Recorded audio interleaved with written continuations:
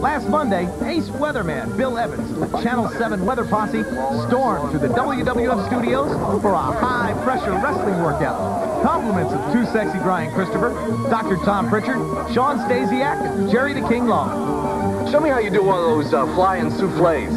A flying souffle? Yeah, you're probably talking about a suplex. Yeah, that's it.